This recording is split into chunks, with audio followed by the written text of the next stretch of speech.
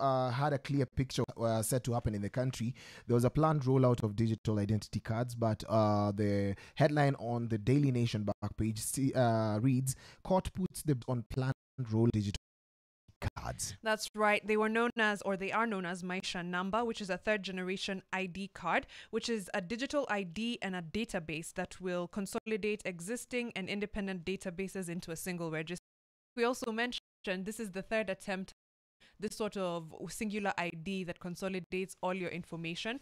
We used to have the plastic laminated ID, then they did the new generation one. Yeah. Then now we had Huduma Number. Again, if you have a Huduma number, just let me know. Or if you have a Huduma card, because I don't think anyone actually ended up getting the card. It ended up being a huge waste of taxpayers' money. Yeah. And now here we have Maisha, which has been halted by the court. Yeah, digital identity cards meant that it would have a chip, and it expires after 10 years. And everyone we interrogated or had a conversation with on Tuesday, on our comment section especially, we saw comments such as, does my citizenship only require years? Does it expire? Yeah. So that was the big question that was being asked.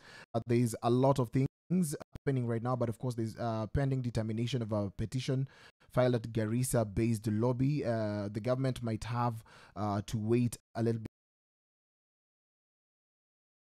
bit.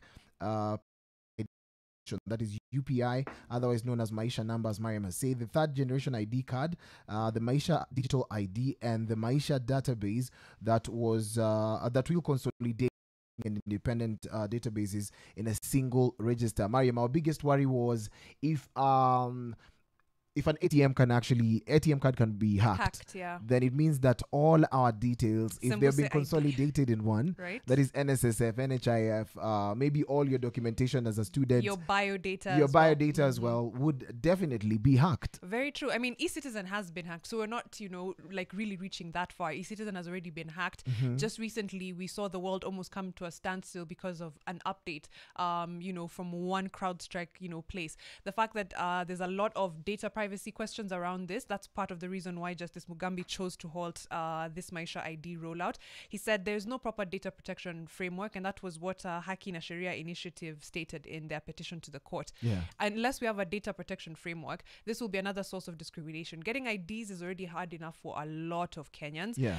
It's even hard to replace even that 100 bob that they ask for at the Huduma Center. Now, if you make it 1,000 shillings, expiring after every 10 years, vulnerable to hacking, you're making it a lot harder for people to move around. I don't know if the elite or the political class has disconnect with the general public, because sometimes when you say something is going to leap from like 100 bob to 1,000 bob, that is over 10 times the amount, and you've already been told that for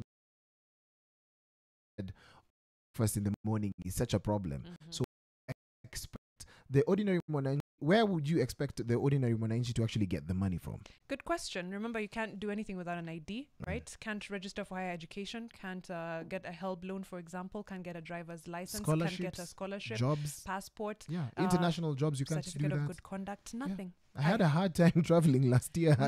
Remember, I was told at the airport for 18 hours. Yeah.